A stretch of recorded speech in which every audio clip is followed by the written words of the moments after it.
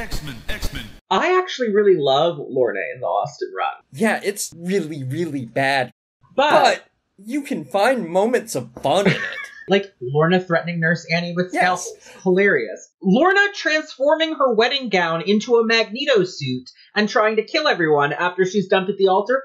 Hilarious. Yeah. Lorna telling everyone at her bachelorette party that she's not marrying Alex because he's good in bed, but because he's reliable. And then saying that she never fucked Bobby because you don't have sex with Bobby, you endure him.